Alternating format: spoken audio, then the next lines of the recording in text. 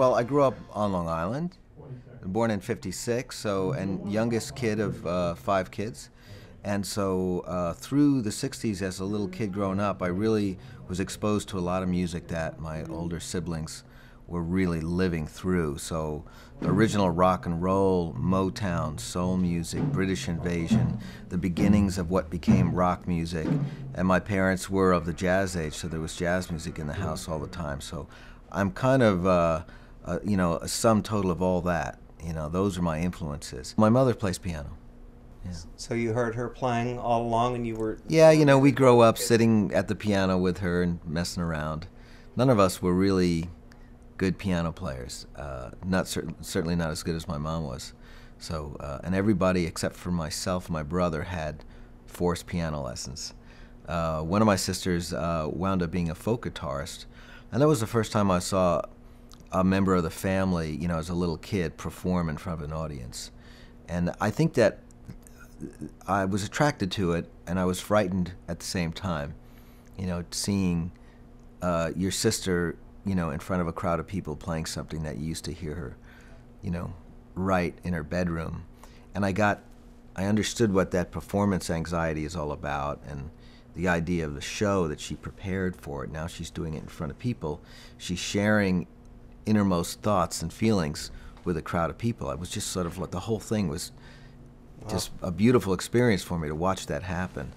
And I think all those little things, you know, they, you may think it's that one night that, you know, where you catch the bug, the performance bug, but I think it's a lot of little things. It adds up. And I started playing drums at 9, and I took lessons for 2 years, and then took a break from being a musician for a while, and during that time got more and more into Hendrix, The Who, Cream, Led Zeppelin, Jethro Tull, as well as, you know, I guess the beginnings of what was going to become country rock, I guess.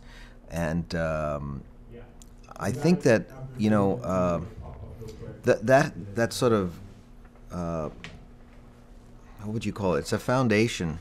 You know, people call them roots, but it's more of a, for me, I think of it as a foundation. For me, it's really broad.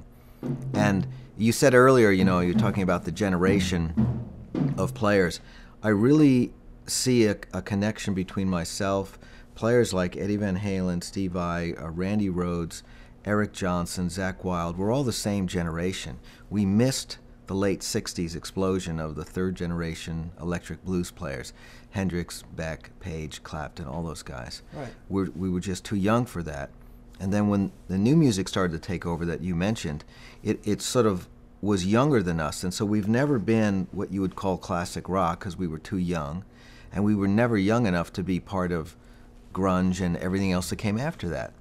So it's kind of an interesting, but there's actually quite a lot of us, and we tour the world, and we obviously there's a lot of fans that relate to us when you think about Van Halen and Zakk and Randy Rhoads. I mean, that was a whole movement. It revitalized heavy guitar playing.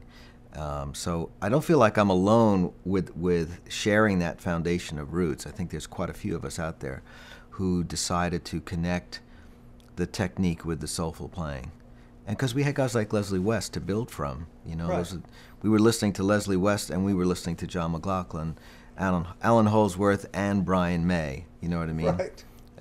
And Hendrix and Keith Richards, and so I think that's why we come out sounding the way we do. Well, you have to be touched.